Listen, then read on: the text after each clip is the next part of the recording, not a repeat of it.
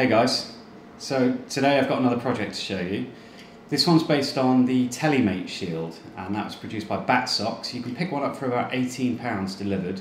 I'm also using an Arduino Mega 2560 and I'm using an Ethernet shield.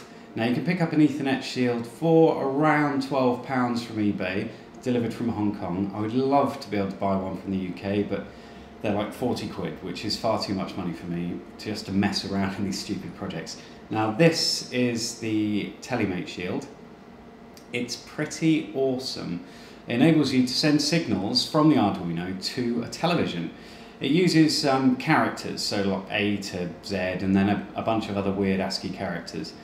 And you can create a menu with that, and you can create games. There are several examples on the web. Just have a look at them, and you'll be able to see what you can do. Do you know the game life? I don't know why I'm asking you a question, but because you'll never answer. There's this simulation called Life, which is a developing character thing, and they all fly around the screen. Anyway, with this, you can display that on the television. So I'm using the Ethernet shield and the AT Mega. AT Mega, is that what it is? Yeah, the AT Mega 2560. And this has got loads of hardware interrupts, which is really important for this project. It means that I can use a keyboard and I can write to the SD card, and I can also do whatever and just have a hardware interrupt that stops any kind of software stuff going on. Now they all, because they're shields, they all plug onto each other, so you don't have to worry about replicating pins or do it on a breadboard or anything like that. The Tellymate plugs in to your TV or component cables with one of these. So this end goes into your TV, and this end, which is just your standard 3.5mm jack, plugs in to the Tellymate here. I'll show you what I'm using. I'm using a simple TV like this, one of these battery-powered portable televisions, and I'm just using the component cables to plug in. Now I've created a menu system, which is interesting. It doesn't look very good, I'm sorry, but it means you can tweet from the Arduino, which has always been a bit dodgy after they put all those extra security protocols in there. And you can write to the SD card by typing, so you can write notes, you can read the notes, and I've also put a little game on there that I've made myself, which is Tic Tac Toe. So, and it's 2-player. There's no winning scenario yet, unfortunately, but hopefully I'll get it finished at some point. So this is what it looks like now. Right, so here it is completed. The extra wires coming out there go to this lovely old crappy horrible PS2 keyboard that I'm using so that I can interact with this thing.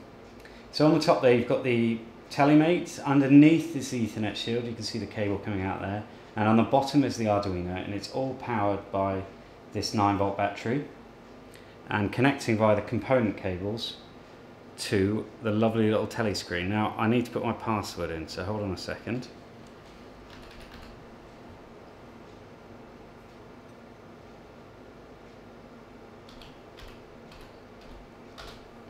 Right, and so this is what you get.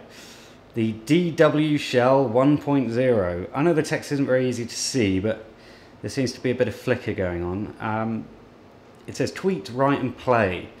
Now you can tweet on this device, as I mentioned. You can play Tic Tac Toe, so let's have a look at that.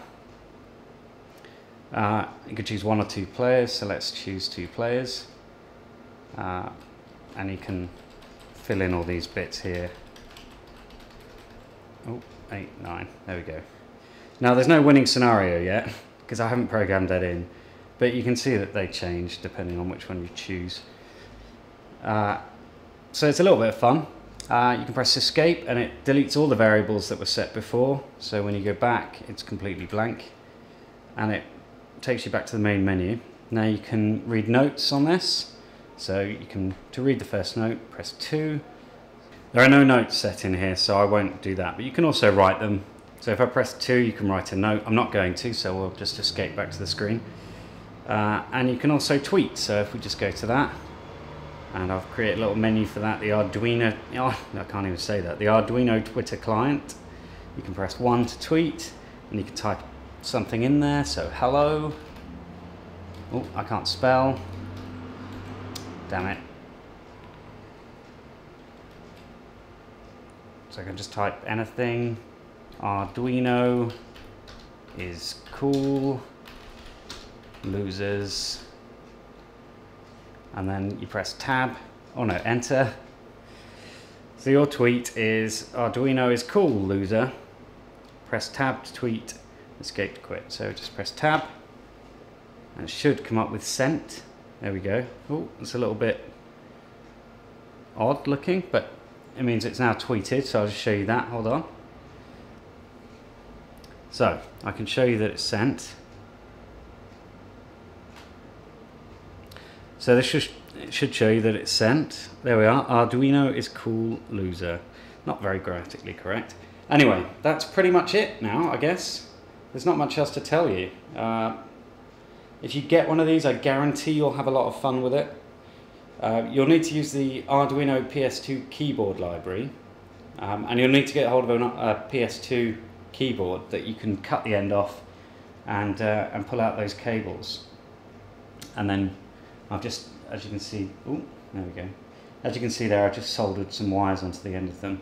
There are plenty of little diagrams that you can find to figure out which one of those wires is which, but since there are only 4, you can just experiment with it and find out how it works. Well, I hope you have a good time with that. Do try it and let me know how you get on.